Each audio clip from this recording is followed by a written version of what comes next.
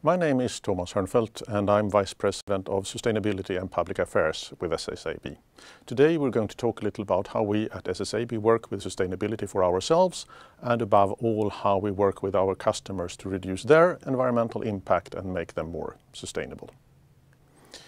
At SSAB we're a global steel company. We have around 16,000 employees and we're active in more than 50 countries worldwide. That makes us a relatively small steelmaker. We're the world's 59th, 60th biggest steel company or so.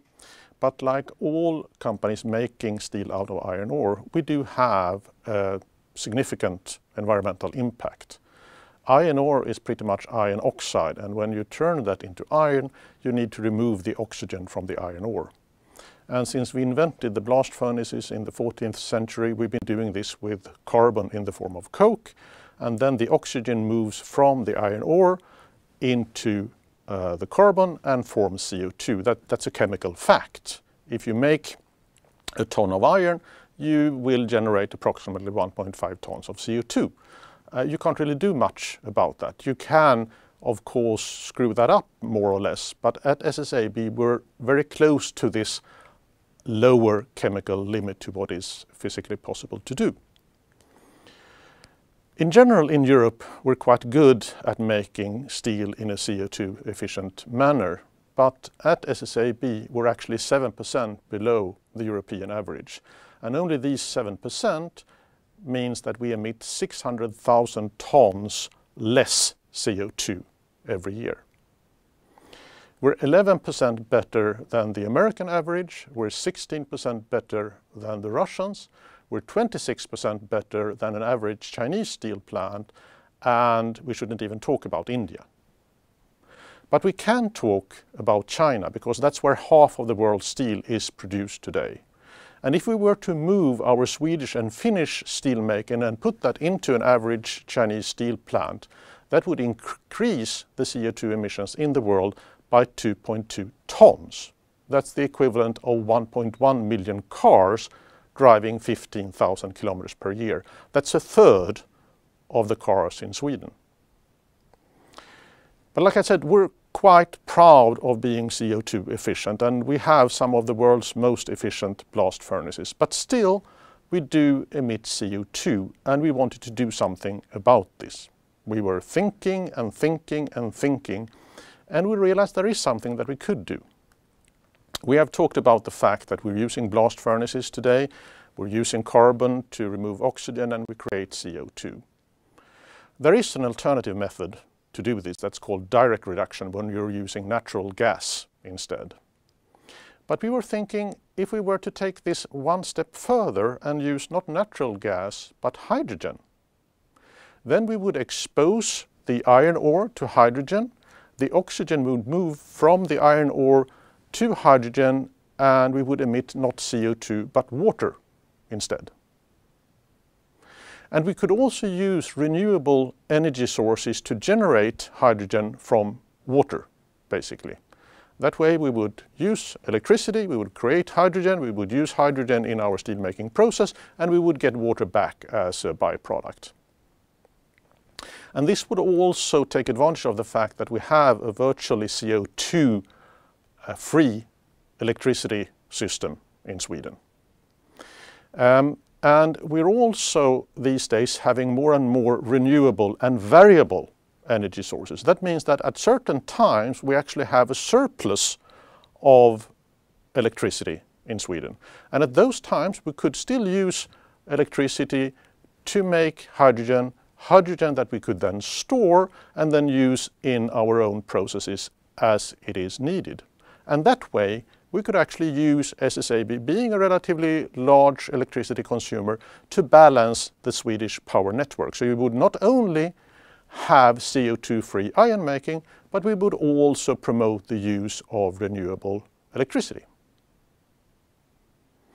However, when we're looking into steel making, that's only part of the environmental impact that we're talking about.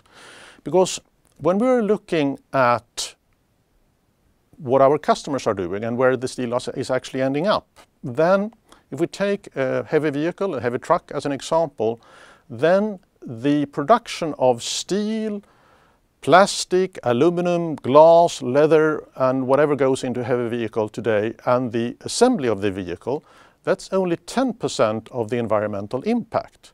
90% of the environmental impact of this vehicle comes from the use phase, when this truck is driving around using diesel as a fuel and creating CO2 emissions. Let's take a look. This is a typical Swedish timber truck. The maximum vehicle weight in Sweden is 60 tons.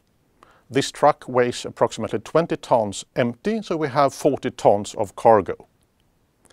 If we could reduce the weight of this truck by using high-strength steels, by helping our customers to make a smarter design, we could make this truck lighter. Let's say that we can reduce the weight of the truck by 10%. That means that it weighs not 20 but 18 tons, and we would be able to take not 40 but 42 tons of cargo. That is 5% more, with exactly the same fuel consumption, because the truck engine won't make the difference. It still carries 60 tons of load. And that means that if we can reduce the weight of this truck by 10%, we can save 5% of fuel, because we can, with exactly the same fuel consumption, transport 5% more. Or if you so will, every 20th trip can be cancelled.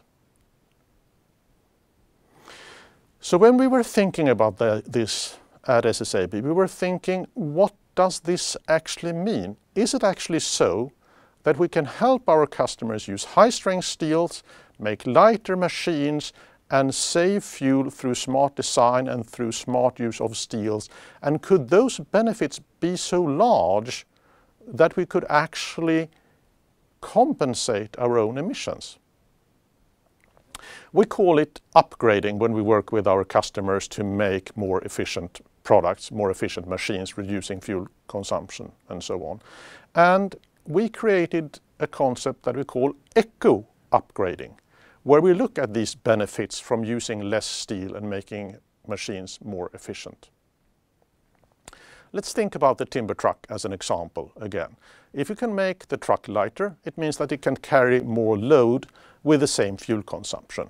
That's what we call increased capacity. That's the blue line in this chart.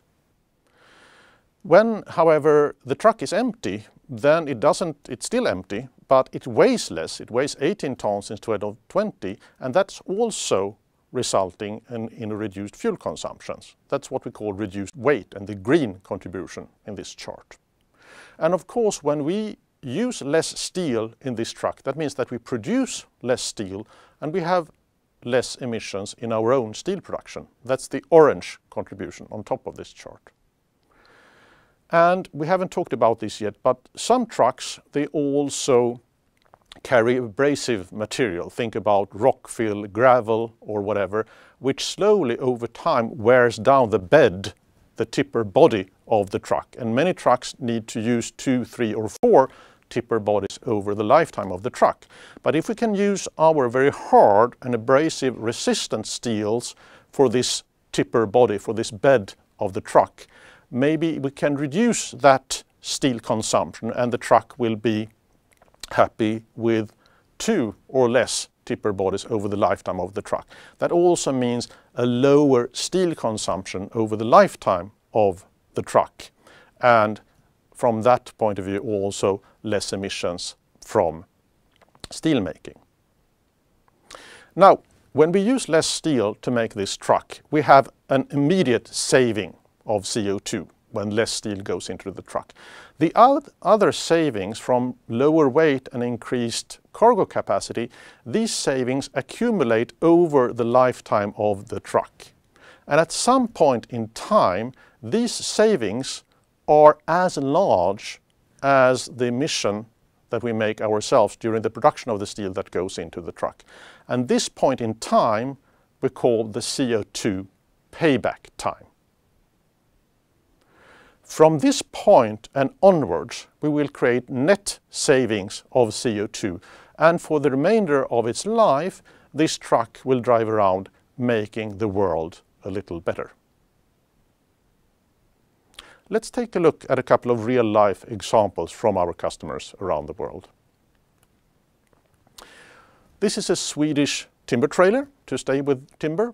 It's made by a company called MST, and together with MST we looked at the design and we also upgraded the steels used in this trailer to make it half a ton lighter and increasing then the cargo capacity with half a ton.